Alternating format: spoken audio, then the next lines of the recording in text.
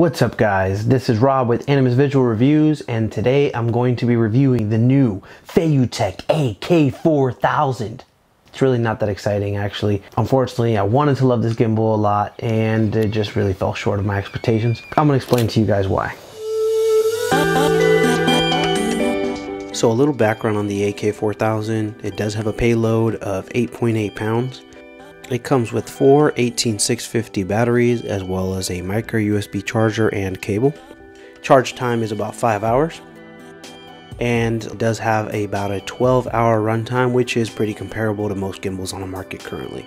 So before I get into all the negatives, I do want to give this gimbal some praise and go through all the pros. There actually is a lot of good things about this gimbal that I wish other gimbal makers would take note of. I'm going to start with the fact that this thing is very lightweight. It's actually the lightest of all of the gimbals that I have tested. I have personally tried the Moza Air 2, which I had and sold for other reasons. If you want to know why, you can ask me in the comments. I tried the Ronin S for like all of half a day, and there were some issues that I had with that and I did not like it. And with this gimbal, I have been using it with my Blackmagic Pocket 4K camera and I loved it initially. As soon as I put it on, it balanced. It felt very good in my hands. It's, pretty solidly built. Again, it's lightweight and I really like that, since all of the new like heavier payload gimbals are now like 3 to 4 pounds. So the next thing I wanted to talk about was the fact that you can take it apart. One of the problems that I had, okay, I'm just gonna figure out how to take it apart. Another pro of this gimbal is that it can be taken apart. That's a very useful thing when you're traveling, especially if you happen to get on a plane or if you're hiking out in the mountains and you have a backpack that is a certain size. You can break it down and kind of store it in different compartments, and it's a little bit easier to carry and travel with. One of the big issues I had with the Moza Air myself was the fact that it's just one single unit, one body, and you can't really take that apart. So if it just doesn't fit in your bag, you have to get creative with a way to carry it. Another cool feature of this gimbal, now mind you, this is not necessarily a feature specific to FeiyuTech, but it is the only gimbal that I've known that comes with this extension rod that they like to call it, and it actually gets screwed into the base of the gimbal like so, and you get a lot more leverage when making a lot of the moves. I'm actually planning on getting something like this myself for just whatever gimbal I decide to buy next. It definitely helps a lot, especially with lower shots where you can actually bring it down a lot lower without having to bend over, especially if you're a taller guy like myself.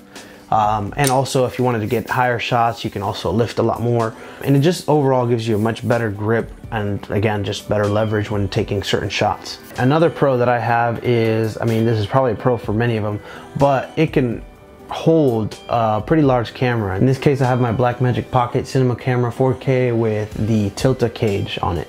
As we all know, the Blackmagic Pocket Cinema Camera 4K is really wide, and of course the cage adds yet another inch or so, maybe a little bit less, and it still has some room to go on both the bottom end here, because you can actually shift this bottom plate over to give it a little bit more room, as well as of course do the balancing on the roll axis motor. So I'm actually quite impressed with the fact that it can hold this camera as is, with no extra plates or anything weird like that.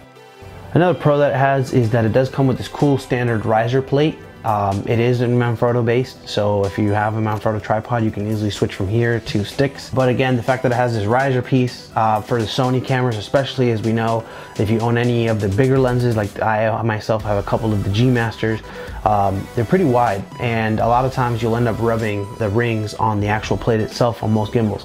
So I do find it interesting that it has a built-in riser, and it actually works pretty well for the A7s. And probably my last thing that I like about this gimbal is that the trigger is very recessed. Frankly, it's quite out of the way, which I really like. So is the wheel. The wheel is actually very responsive, as you can see here, and it's again kind of out of the way and not very big, and works well. Another thing is the joystick as well over here is not sticking out kind of like the Ronin S is. I don't think I would really run into a major problem with it, but things that stick out like that tend to get caught on stuff or could end up bending or breaking on something. So I do like the fact that it is a little bit more clean of a design. Alright, so now for the moment that we've all been waiting for.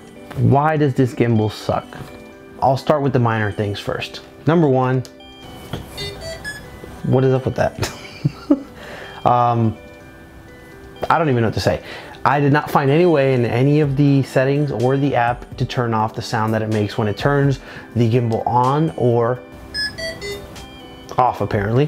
While it's probably a minor thing for a lot of people, if I'm at some kind of event where it's quiet or at a wedding, the last thing I need is for my gimbal telling everybody that I'm turning it on or turning it off. And now for this gimbal's fatal flaw. It just isn't smooth. There's no customization to this gimbal at all in comparison to things like the DJI Ronin S or M, as well as the Moza Air 2, which has a more developed app. This gimbal just doesn't have enough customization to make it usable. It has 3 modes for the sensitivity settings, and that is just action, default, and smooth. Action is pretty cool, it's pretty quick, it's snappy. If you're trying to do whip pans or things like that on a gimbal, that would be the mode you're gonna end up using. Default is, I mean, just like it sounds, default, and I mean, it's somewhere in between smooth and action mode. But smooth, however, is actually not very smooth at all. The beginning of each pan or tilt was actually quite jerky, and it's very difficult for you to manually set that into a smooth motion.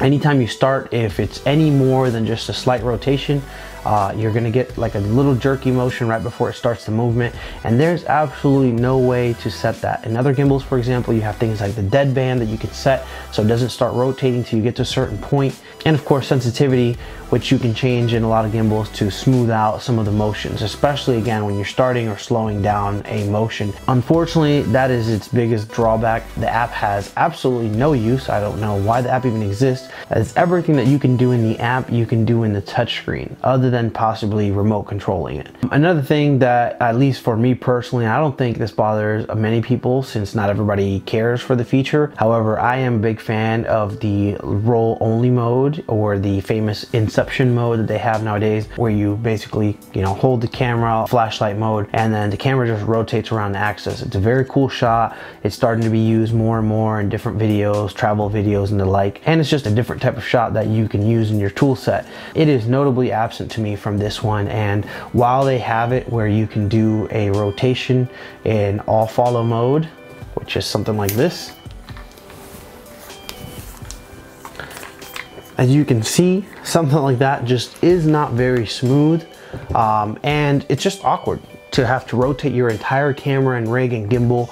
I feel like I'm in a circus, and if this falls out of my hands, I'm gonna be hurting. So just not very useful to me, and I tried doing it in different ways. For example, just using the all follow mode and rotating the joystick, and again, due to the limited functionality and the fact that you really can't customize anything in the app, or in the touchscreen for that matter, there's no way to set the speed of the rotation, so it just comes out painfully slow. And due to the lack of customization, you can't set the speed at which you rotate the joystick in order to get that roll only mode. Also, of course, being all follow, any motion in any direction will also change your camera angle, so it really isn't very useful at all, and again, I would say it's completely missing. At the same time, I do also want to note that the all follow mode is kind of interesting, and it does provide this smooth handheld look, so it could come in handy depending on what you're shooting.